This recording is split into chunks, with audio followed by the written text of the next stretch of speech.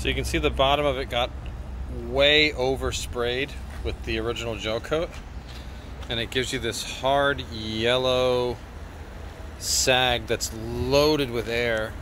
So that's not something we can put on the car. You know, honestly, there are a couple spots where the carbon could be a little bit better. You know, it's a little bit gird up right there. And then when you look at it from the top, it's not super bad. I don't feel comfortable letting you put this stuff on a car, guys. So we're gonna make another set, and we'll make 25 sets if that's what it takes to make sure these things get on the car the right way. But yeah, this here alone is just what makes it unacceptable. That's just absolutely terrible, but it happens. So I'm gonna take these over to quality control. I'm gonna go have a conversation with manufacturing, and we're gonna work on fixing it. So all in all, not bad,